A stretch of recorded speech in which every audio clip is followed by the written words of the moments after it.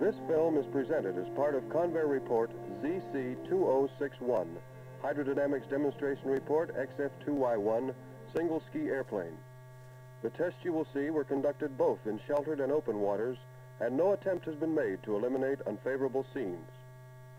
Comments made here were lifted in part from actual flight test operation reports compiled by the Experimental Flight Test Department at Convair, San Diego. The first series of tests was conducted in San Diego Bay. All tests were conducted between October 1955 and January 1956. To better demonstrate spray characteristics at low speeds, this particular operation was filmed at 64 pictures per second. Speed of the sea dart is approximately 15 knots, and directional control is maintained using water rudder, aileron, and asymmetric power. Banking the airplane with aileron and water rudder is the easiest and most natural way to maneuver. The procedure is similar to speedboat maneuvering. On this 180-degree turn into a crosswind, water can be seen entering the inlet ducts. Extended taxiing at this speed range in crosswind conditions causes a salt buildup in the compressor section, which produces a decay in thrust. A freshwater injection system was developed and is now on the airplane. This new system successfully purges the compressor section of the salt deposits, correcting the thrust decay problem. Higher speed directional control is demonstrated by these S-turns. Pilots report that the technique of banking for turning is comfortable, easily learned, and practical at any water speed. Dragging the inboard wingtip in the water has no adverse effects. Here, salt water is drawn into the afterburner secondary ejector system and expelled through the primary ejector during the ski emergence period.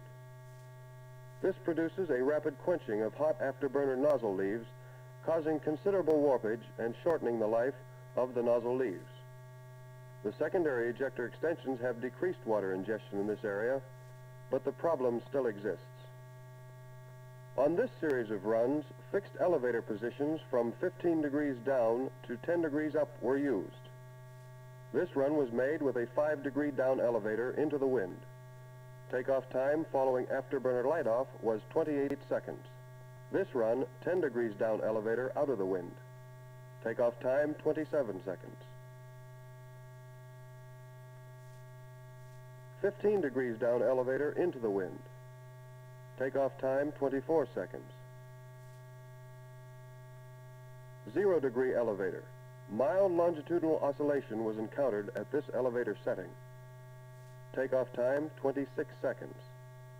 All runs were made for fixed-stick longitudinal stability evaluation. This run was made with a 5-degree up elevator setting.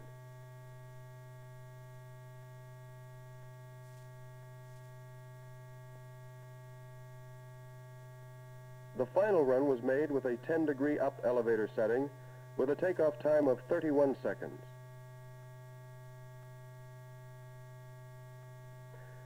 The operational significance of the trim limits of stability established by these fixed stick tests is shown by the next two runs.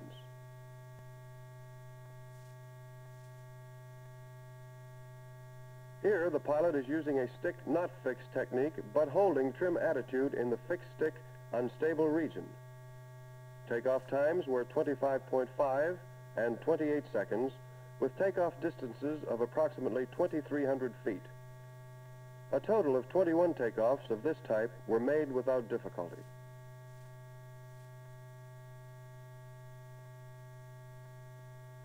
These two takeoffs and landings were made with a 90-degree 16-knot crosswind. The wing-low crosswind correction method was used to hold the desired heading.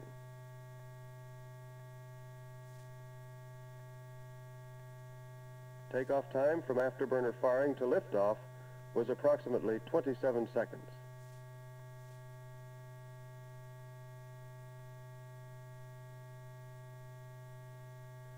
These landing characteristics tests were conducted in 10 to 12-inch wind waves with confused boat wakes.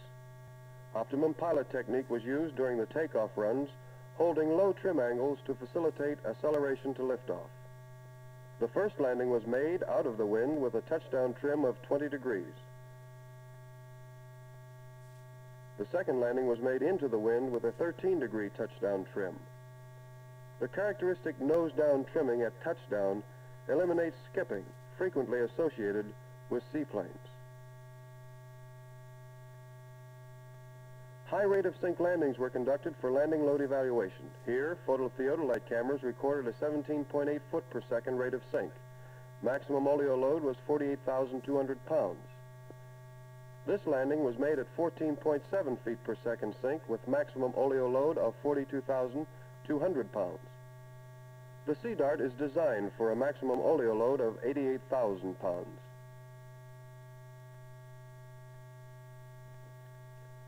Following the sheltered water tests, operations were moved to the open sea 4 miles off the Southern California coast. This first operation was conducted in a sea state 3 with primary swells of 2 1/2 feet running at 80-foot intervals. Wind waves were approximately 8 inches and the wind velocity was 8 knots. Primary purpose of the open sea operations was to determine the suitability for the Sea Dart to operate in unsheltered water.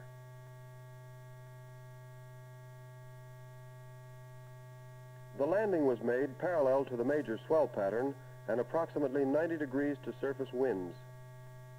Touchdown speed was 115 knots indicated airspeed. Landing and run out were routine.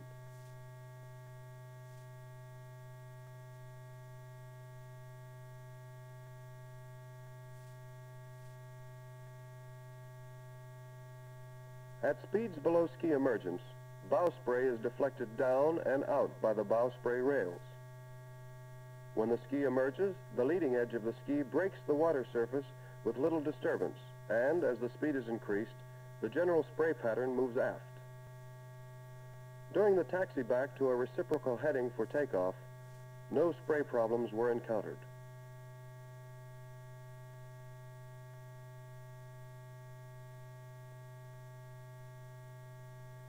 For the takeoff, a technique was developed for optimum spray control. This involved heading the Sea Dart directly into the wind for ski emergence, firing the afterburners, and then making a sharp 90-degree turn to the desired takeoff heading. Liftoff was made in 26 seconds from afterburner light-off. Following the takeoff, a normal 360-degree pattern was made for a touch-and-go run. Landing loads were similar in magnitude to those encountered in calm water at a sink speed of 11 to 13 feet per second. Afterburners were fired at approximately 80 knots indicated airspeed during the landing runout. Operation in this open sea condition was considered routine.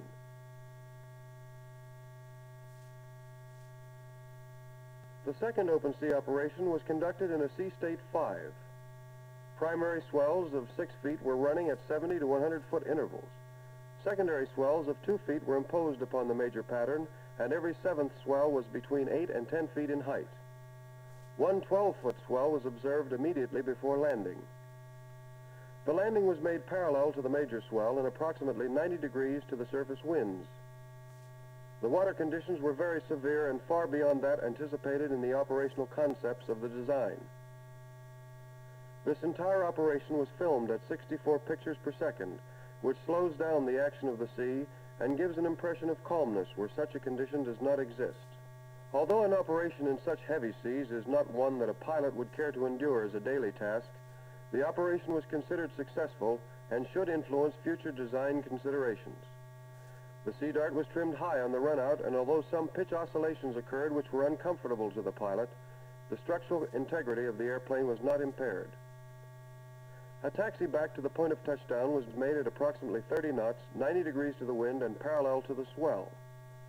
Taxiing in crosswind conditions at speeds of 10 to 30 knots, upwind spray from the forward section of the ski is blown inward and is occasionally drawn into the engine inlet. The amount of water ingested during a crosswind takeoff, even in rough water, does not constitute a serious problem. However, extended crosswind taxiing in this speed range will result in loss of thrust and engine reliability. At this speed, with the ski emerged, spray characteristics and stability were excellent in spite of the heavy sea.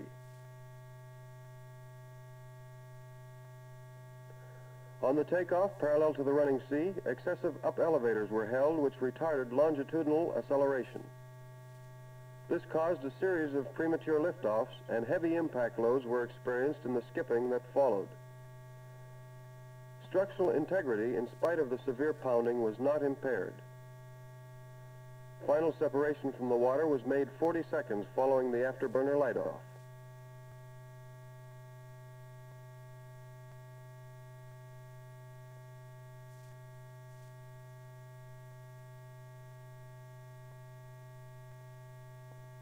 Although the pilot reported the landing was within the operating limits of the airplane, the takeoff run probably approached the limit takeoff capabilities of the airplane for the existing thrust-to-weight ratio.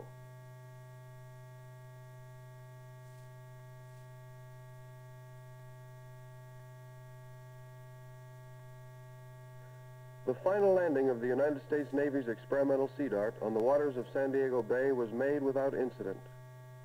The landing concluded hydrodynamic testing of the XF-2Y1 single-ski airplane. Items considered were hydrodynamic resistance, longitudinal stability and control, lateral directional stability and control, landing stability and control, rough water, taxi and spray characteristics, dynamic and rigid body water loads, and engine and equipment operation.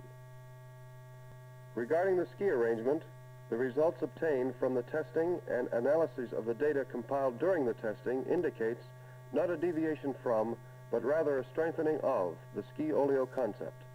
In concluding a 5-year program centered on a revolutionary design for water-based aircraft, the Sea Dart has brought aeronautical science to the threshold of a new era of flight. An era of water-based aircraft, free of complicated shore handling devices and excessive aerodynamic drag. The Sea Dart ably demonstrates the design possibilities for water-based aircraft with aerodynamic performance equivalent to land-based counterparts.